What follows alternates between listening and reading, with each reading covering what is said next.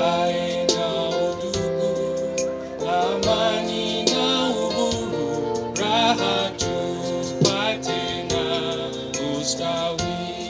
Imba ewe, ewe Bwana wetu, hili ndilo ombi letu. Ewe Bwana wetu, tusikie tuombapo leo.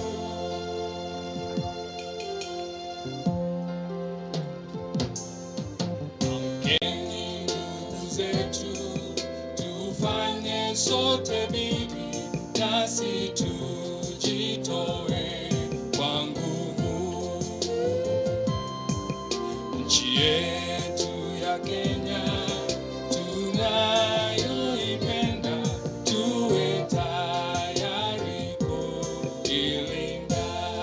Imba ewe, ewe Bwana wetu, hili ndilo ombi letu. Ewe Bwana wetu, tusikie tuombapo leo.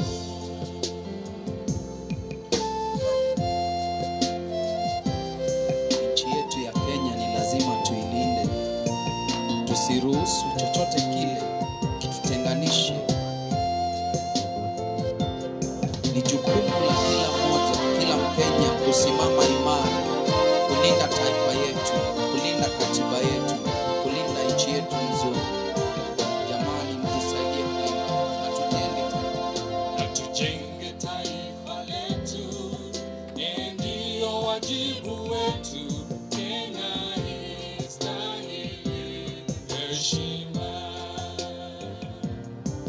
Tuungane mikono pamoja kazini, kila siku tuwe na shukrani. Imba ewe, ewe Bwana wetu, hili ndilo ombi letu. Ewe Bwana wetu, tusikie tuombapo leo. Imba ewe, ewe Bwana wetu, hili ndilo ombi letu. Ewe Bwana wetu,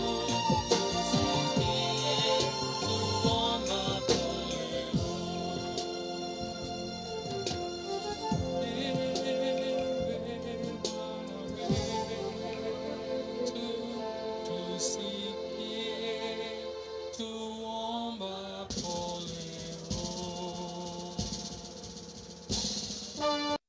As Christ is the Answer Ministries or CITAM, we feel truly honored for you to come and join us today. Kisumu has been abuzz with activities this past week, and when Pastor told me about this breakfast and knowing what is also happening at the same time, I asked him, will they come after such a big event? And he said, Kisumu people are faithful, they will come. And I'm so truly excited and just want to thank each and every one of you. I was telling Governor, if I was him, this is a time I would just want to find a place where I can lie down, put my feet up, and reflect over what has happened, not to go for another function. So we do not take it for granted that you left all that you could be doing to come and be with us this morning at this breakfast. We are truly grateful to each and every one of you. I was asked to come and just share a few thoughts on leadership, and especially at this time where there are many things happening around our nation and in our region. I also happen to come from this region, and so I'm home. And the success of this place is also my success. And I thank God that we seem to be moving somewhere, and we thank God for that. I want to talk briefly about credible leadership.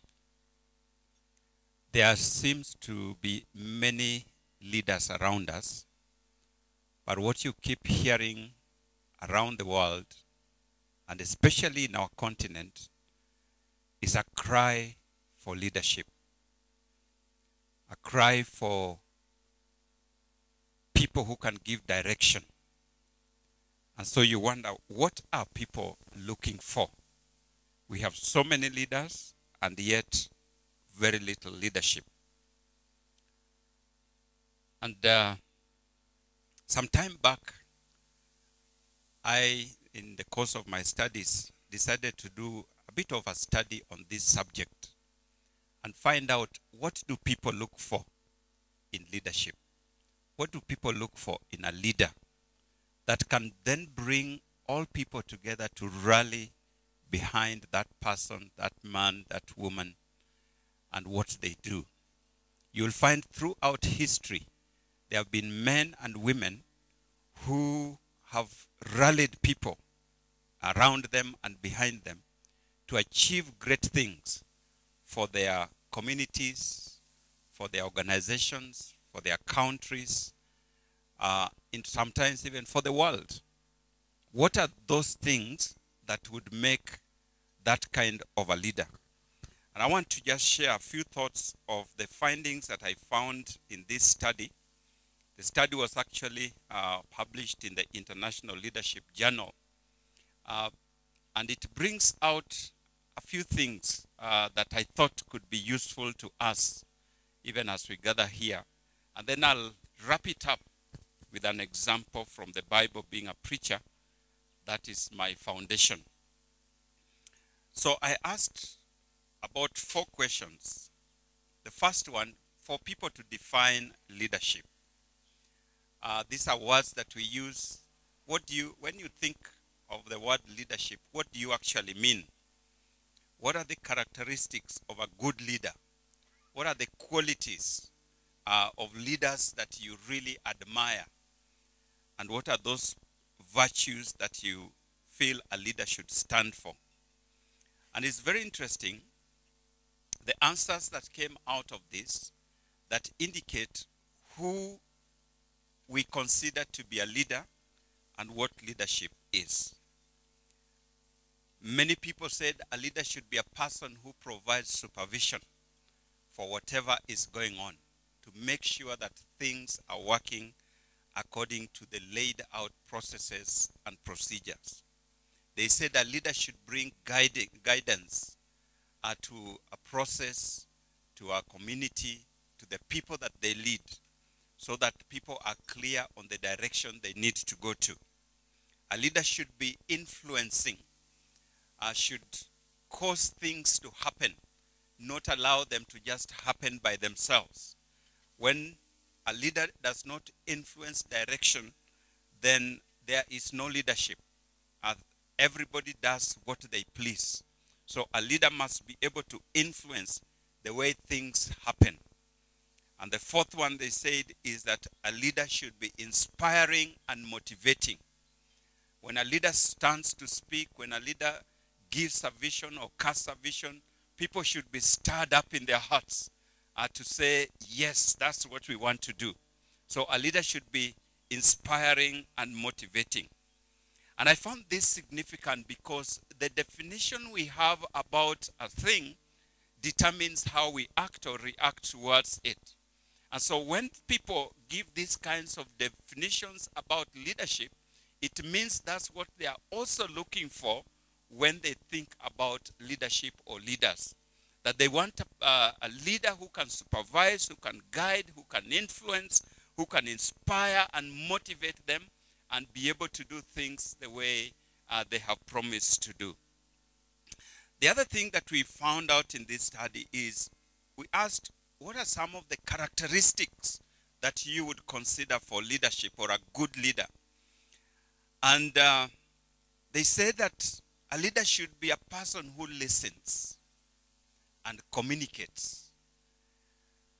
That when a person comes to you or people come to you, that you should have a listening ear. You do not talk before they speak. Some of us are used to being heard. And even when people come to you to try and ask for direction or give you ideas or thoughts, you already know what you want to tell them and you don't listen. And many of those people who we asked said a leader should be able to listen to what is being said or the followers are saying. A leader should, interestingly they said, should be a person who learns from their followers, from their subordinates. That you do not have monopoly of wisdom. That you are able to listen to others when they are talking, get ideas and run with them. One of the things that I get amazed at in my own sphere of leadership is that God can give some of the people you consider the least in your team very brilliant ideas that can take you very far in your leadership if you only listen. There's a very interesting story in the Bible about a king. He was not a king, but an army leader. It was called Naaman. Some of you know the story of Naaman. Naaman was a powerful leader, a great leader. But Naaman had leprosy. And he had tried all manner of ways to find treatment for that disease, but he could not find anywhere. So one day, his house girl, his housemaid, came to him and told him, you know, this sickness of yours, I think I know a person who can help you. And Naaman listened. And believe it or not, as difficult as it was, he accepted to follow this house girl's advice. And that's how Naaman got his healing. Sometimes as leaders, we become too big for the people that we lead. No one can come to tell you anything because you know everything. Let me tell you, we do not know everything. We do not become leaders because we know all things. And so, these people that we surveyed said, a leader should be able to learn from their subordinates. A leader should be people-focused. I think that is straightforward. But most of all, they said, a leader should be a role model. You should be an example to the people that you lead. And for me, I would say, if there is any challenge in leadership, it is that one. It is easy to say. It is another thing to do. You know the adage, do as I say, not as I do. But there's a counter one which says, your words speaks, your actions speak so loud that I cannot hear your words. If you are telling people to keep time, you should be, as a leader, the first one to be able to keep time. If you want excellence, then as a leader, you must practice excellence. If you want this, then you must practice that, and people will follow. So, as leaders, we should be examples and role models to the people that we lead. But finally, they said, a leader must be effective. You must not just occupy space, but deliver results. We asked them, what are some of the virtues of respected leaders that you believe others should follow? They said that they should focus on results. They should be people who are credible, stand for what they say, And therefore, when they say something, like we normally say, you can take that to the bank. It's not a person you say something and then tomorrow say, did I say that? Especially for our political leaders who are around. We tend to be misquoted, isn't it? I was misquoted. It was taken out of context. But you know, as you are saying that, your followers who are there are hearing you. And they know what you said. And so when you say you are quoted out of context and they know that that is exactly what you said, you are undermining your own leadership. It is better to say, yes, at that time I said that, but now in hindsight, I know better. You know, you become a credible person. I remember the former President George Bush one time was caught in a similar situation. He said, I spoke because I didn't know. But now that I know, I cannot go by my own words. Instead of saying I am misquoted. The other day I was watching news, and unfortunately the president of Zimbabwe missed a step and fell. And the following day, the minister in charge stood up and said, those were media creations. The president never fell.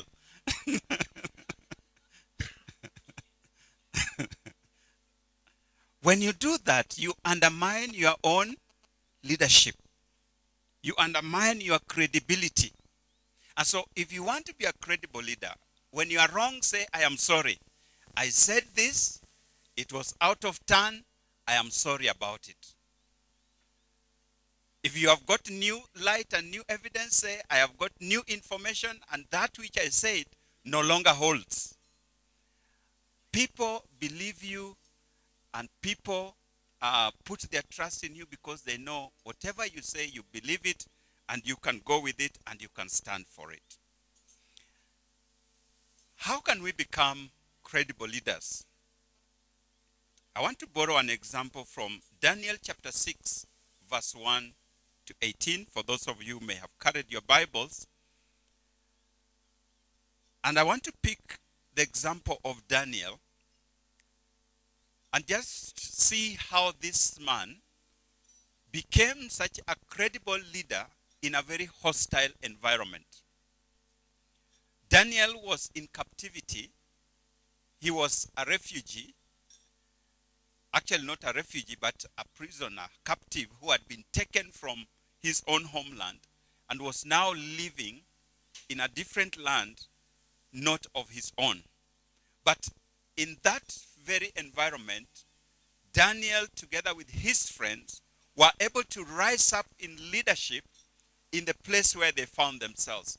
What are some of the things that caused Daniel to be such a credible person that a foreign king trusted him so much that put him in position of responsibility and authority? Daniel chapter 6 verse 1 to 3 says, it pleased Darius to appoint 120 satraps to rule throughout the kingdom with 3 administrators over them, one of whom was Daniel. The satraps were made accountable to them so that the king might not suffer loss. Now Daniel so distinguished himself among the administrators and the satraps by his exceptional qualities that the king planned to set him over the whole kingdom. From that reading, we find that the first thing that seems to have caused Daniel to rise in his leadership was a spirit of distinction. The Bible says that whereas there were 300 administrators appointed at the same time, Daniel immediately distinguished himself by his exceptional qualities. It means that once he was given his duties, Daniel set about his job with complete commitment, direction, devotion, and every good thing that can be said that are the hallmarks of an exceptional leader. He was hardworking. He was excellent. There was timeliness about him. He was respected and he respected people. And his work soon caught the attention of the king, who began to consider how he may place Daniel in charge of the whole kingdom. I can assure you that the world is looking for men and women of distinction. You as leaders, you know that when you have a person who is working for you or working with you, and they are men and women of distinction, you will definitely want to give them extra responsibilities. The challenge we face in our times is that there are very few men and women of distinction. Many of us, of the people that we serve with and work with, do not deliver. They are not committed. They are pursuing other things other than that which they are supposed to do. And so you find, if you find 1 or 2, 3 people in your team that are men and women of distinction, they normally tend to be overloaded, because every other work duty that comes, you want to give to that person. Can we choose as individuals to be men and women of distinction? The standards that we have in our country should be raised up. This idea of things being done in a mediocre way because we are Africans should really not be there. Because there is the blood that runs in our veins and the blood that runs in those other people's veins is the same. I have studied a bit outside of the country. And I discovered that as I sat in that class, it was not the color of my skin that determined how well I performed. It was the commitment to my studies and that which God has put in my head. And so it did not stop me that I come from Kenya, so that I was always the last. In fact, if I dare say, I was always at the top. And it proved to me that there is nothing in us that is different from other people who pursue excellence. It is a matter of choice.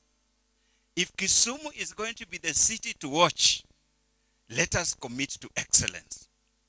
Let us do whatever we do with the distinction, no matter how small it is.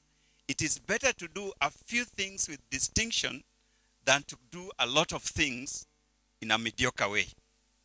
Daniel committed himself, the Bible says, he distinguished himself. If each one of us here can distinguish ourselves, don't care what every other person is doing or saying, but you say, whatever shall be given to me, I'm going to do it with distinction. Let me tell you, Kisumu will be the county to watch. It is possible.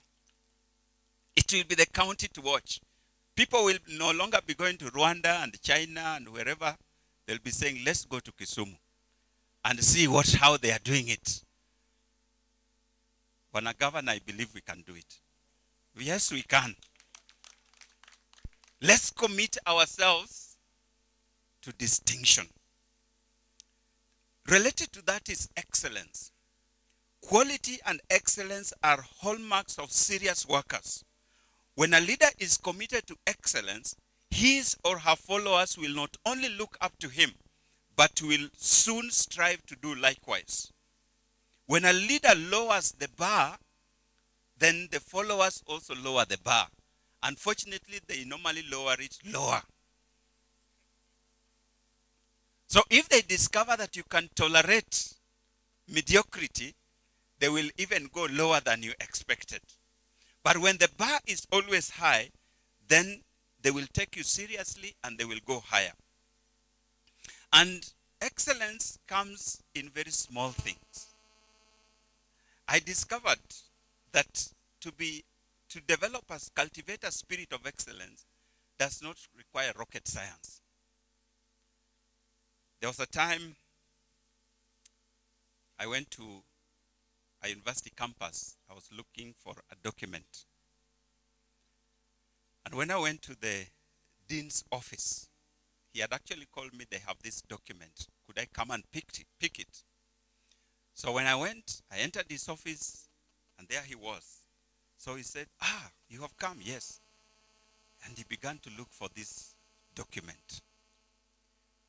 Between me and him, there was a pile of papers and files.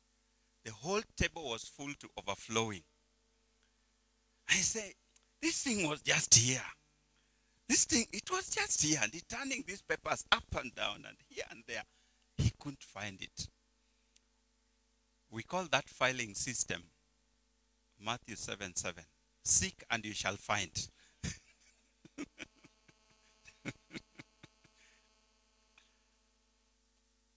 When I left that office, I learned a big lesson, and it changed my thinking.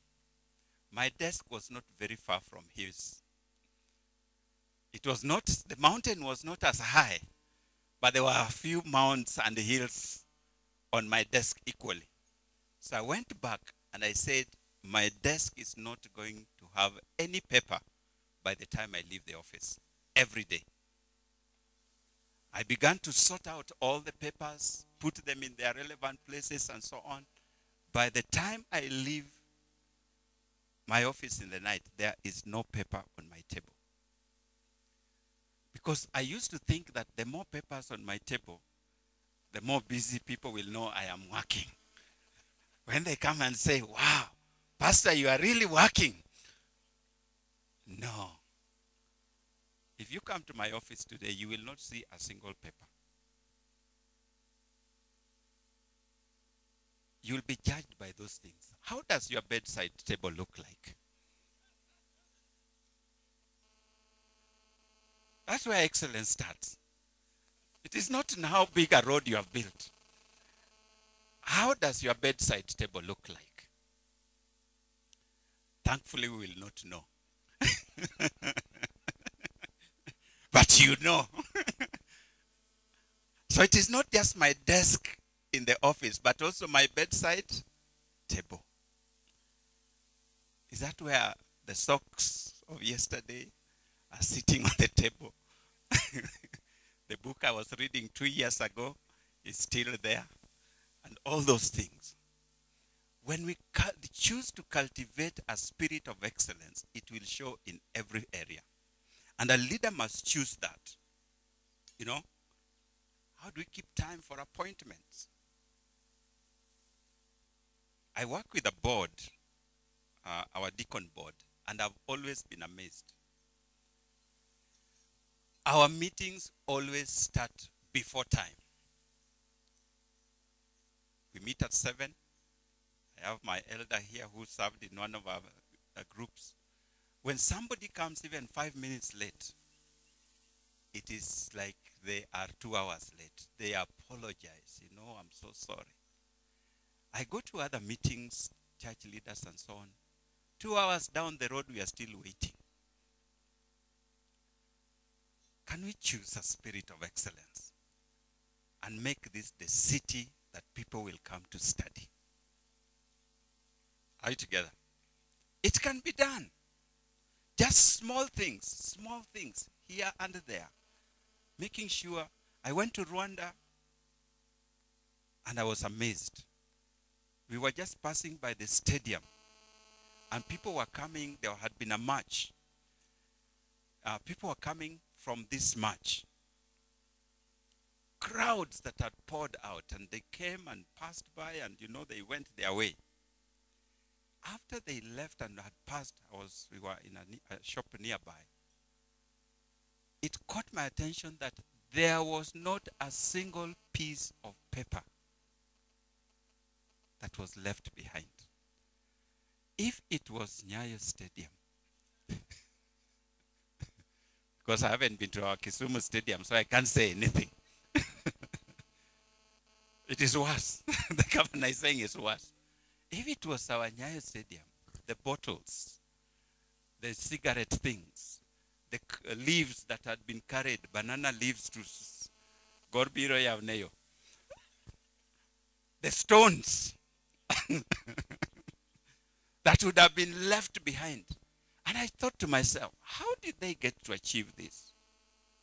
How did they get to achieve this? Can we do this for our city? I believe we can. I believe we can.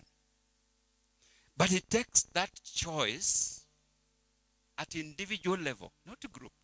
First, as an individual, to say, I am going to commit to excellence. That's what Daniel did. The second thing we see about Daniel is in verse 5. The Bible says, finally this man said, they will never find any basis for charges against this man Daniel unless it has something to do with the law of his God. This man somehow discovered that Daniel had a commitment to God. Let me say this generally. The world is moving towards a place where God is becoming irrelevant to our lives. As we get more and more developed and more exposed, God is becoming irrelevant to us. I want to plead with us, the people of Kisumu. It has been proven scientifically, with scientific studies, and I can tell you several. Any people who honor God will succeed. I can tell you that, not just because I'm a bishop, but because the fear of God is the beginning of wisdom. Sometimes I meet people, people come to my office and asking me things that I'm wondering, how will I answer this person? What will I say to this person? And I pray to God, God give me wisdom. And I open my mouth and begin to talk to this person. I don't even know what I'm going to say. But you see, as a leader, you have to say something. Because that's why they have come. But as I'm talking, ideas begin to flow. Until when this person leaves, I'm thinking, where did I get that? I didn't know I was that clever. It is God who has brought that wisdom. Are we together? Let me ask you, my people, the people of my land, don't become too big for God. No matter how high you go, don't become too big for God. Submit yourself to God, and He will give you wisdom on how to deal with very difficult issues. Daniel was a man who was committed to God, and as a result, he was able to succeed. I told you that this has been scientifically proven. A study was done in several leading companies in the US on the impact of spirituality in organizational growth. And this was done in secular organization by a lady called Gracia Zama, a key researcher on leadership studies. And she points out that there has been ample empirical evidence that spirituality in the workplace creates a new organizational culture which makes employees feel happier and perform better. She therefore gives several examples of companies, and she mentions companies like Taco Bell, Pizza Hut, Biogenics, Antenna International, Deloitte and Touch, law firms such as Yorks and Case, Scholar, Fierman, Hayes and Haller. All these are big companies in the US. And it was proven through them, studies done in several organizations, that because they have put spirituality at the center of what they do, they were more successful than their peers. And it could be correlated. Sometimes we think that when we have put our structures and systems and what, then we can ignore God and things will run. It doesn't work. Let's put God at the center of all we do. Finally, as I close, Daniel chapter 6, verse 10. When Daniel learned that the decree had been published, he went home to his upstairs room where the windows opened toward Jerusalem. 3 times a day he got down on his knees and prayed, giving thanks to his God, just as he had done. Everlasting Father, we bow in your presence this morning, and we want to thank you once again for the privilege of gathering together as leaders of this county, bringing together different sectors of this county, spiritual, corporate, government, and others. You said if your people will turn to you in a united prayer, you will hear them. Because where 2 or 3 are gathered in your name, you are there in the midst of them.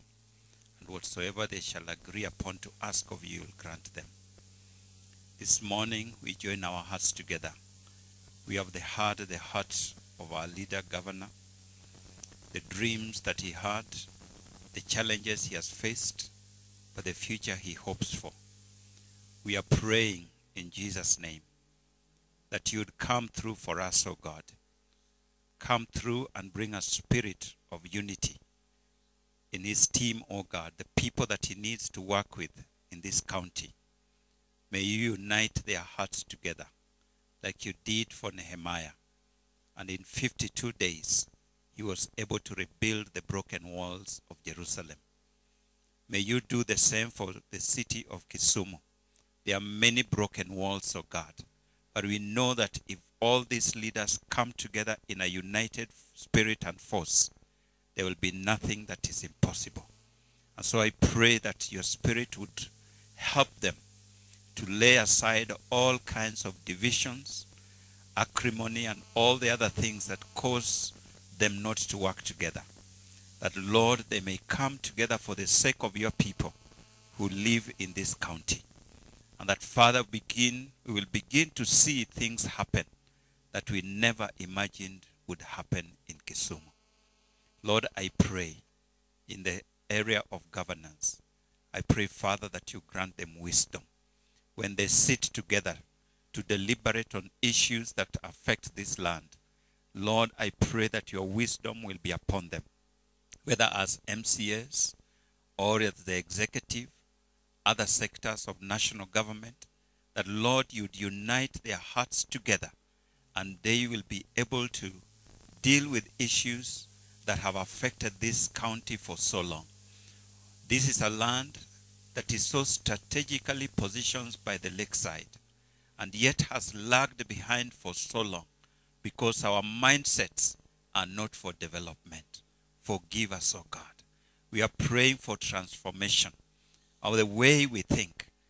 Paul, writing to the Romans, said, be ye transformed in your minds. Father, I pray that that kind of transformation will take place in our minds, from the lowest person on the street to the highest person in government, that, Lord, we begin to think development. We begin to think growth.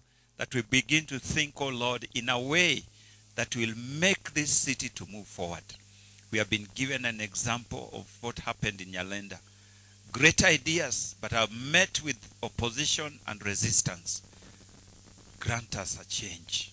Give us a change, O God, that this city may be transformed.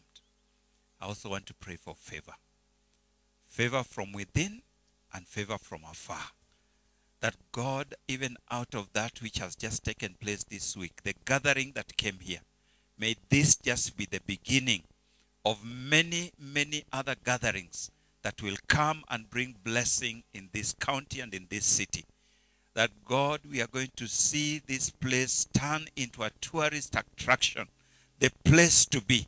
That the Kisumu International Airport will not just be by name, but that planes will land here from far and wide, bringing men and women from afar, wanting to do business in this place. It is possible. I have seen you do it, and you can do it.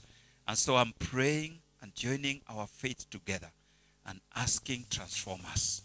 Remove the cobwebs that have cluttered us, oh God, for so long and held us from moving forward. And release your favor upon the land, that it may begin to prosper in ways that we have never known before. May Kisumu be the place to be, the place that everybody is running to. Bless our land, oh God. Bless our businesses. Bless our schools our colleges, our health centers, our roads, our farms, everything, oh God. We pray for your blessing to be upon this land. May this day mark the beginning of a transformation in the land, because we have gathered in your name. And so we commit our leaders to you, whether they are MCS, whether they are county executives, whether there's a governor and his team, whoever is given a responsibility in this county. Lord, we are praying for every one of them, those who are here and those who are not here, that they will just begin to sense something happening in their lives. We thank you, Lord, for hearing our prayers, because you have prayed it in Jesus' name. Amen. Amen. Thank you, Bishop.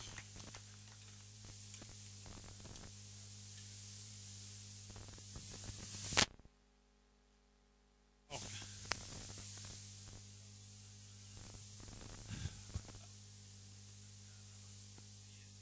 As the governor sits on, the chief officers, if you're in there, he wants just to recognize us. Chief officers. Let's appreciate the chief officers. Amen. Sorry to take your time, but as I was praying, I was reminded of something that happened in my village that I thought I should just share with you very quickly, Mr. Governor. As I was growing up, I grew up in a place that you may not even know. It's called Aboke. If you Google it, you will not find it. But Aboke was a great place as I was growing up as a young boy. In that little marketplace, we had 3 bakeries. We had a sisal processing plant. We had a coffee collection center. We had a cotton ginnery. We even had a soap factory called Aboke Soap that was sold in this region. It was a great place to grow up in. Then something happened and the place died. Literally died. By the time I was in university, until recently, whenever I was going home, I would stop in Kisumu, do my shopping, and go home. Because you couldn't even buy a loaf of bread. There was nowhere to buy milk or anything. All the shops were closed. They were turned into residential houses for teachers who would pay 200 shillings a month. The place was dead. A few years back, when I was now a pastor in Valley Road in Nairobi, we had a program of going back to the village. And we mobilized our members, go back to the village and help your people. So we got a team and we went back to Aboke. And we had crusades and meetings and things, and we were doing, and on the last day, we had a meeting at the marketplace. And something stirred in my heart. I said to the visitors who came with me, would you pray for Aboke, since we believe in a God of resurrection, for this place to resurrect? And I asked the people of Aboke, those of you who are old and remember the old Aboke, do you remember how it was? And they said yes. Would you like our visitors to pray for us so that this place is revived? And they said yes. And one of our pastors came and prayed the way I've prayed just now. And we went back to Nairobi. About 6 months later, I went back home. I approached home. Our home you can approach from 3 different directions. I approached through the direction where I don't have to pass through the market center. So when I got home, I didn't have batteries for my spotlight. So I told my mom, I forgot to buy batteries for my torch. Now we'll have to drive all the way. It's about 10 kilometers is the nearest market center to buy. He said, batteries you can buy here at Aboke. I said, Aboke, you can't even buy sugar. Where will you get batteries there? He said, no, Aboke is now okay. You can buy anything. I said, what? So the following day I went. When I went to Aboke, I was shocked. The place had opened up. There was even a place for watching DSTV. You could buy anything. As we speak today, we even have street lights. God can bring transformation. And I believe that Kisumu being the center of Nyanza region, God can revive this city and wake it up. The Kikomis and the what and all those things that died can begin to come up again.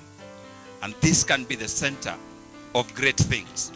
What he did for my village, I know he can do here. I just thought of that as I was praying, and I was reminded of what happened in my village. Now if you Google, you can find Aboke. Just Google. You can even see my home. Thank you.